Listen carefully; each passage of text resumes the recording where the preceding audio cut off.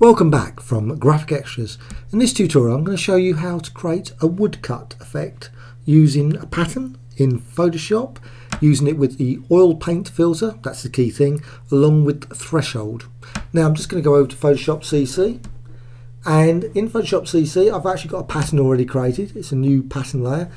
The pattern is from Graphic Extras. It's an abstract pattern design. Find lots and lots on the Graphic Extras website.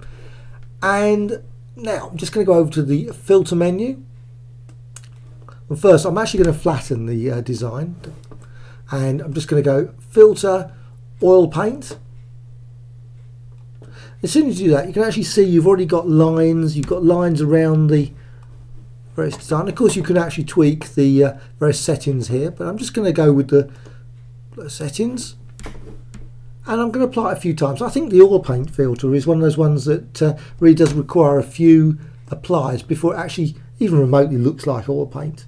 So you've actually got, you can already see the sort of as if you've got paintbrush swirls through there. Filter oil paint. I'm going to apply it a few times. Now the key thing after that, I'm just going to go to the image, adjustments, threshold, and just put it up a bit, just and there, click OK. And that's it. You've done a quick using the oil paint filter to create a threshold sort of woodcut effect. Now of course you've got other applications that are quite good for creating woodcuts.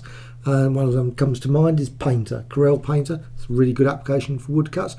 It would be nice to see of course a filter in Photoshop to do this, but anyway, this is a quick way of creating a sort of woodcut like effect. I say great for nice sort of swirls and things. Of course you can quickly apply more oil paint effects and tweak it a little bit more. Anyway, I hope you found this quick tutorial of interest and that you'll subscribe to the Graphic Extras channel. Always add in lots of new videos every couple of days. Thank you much.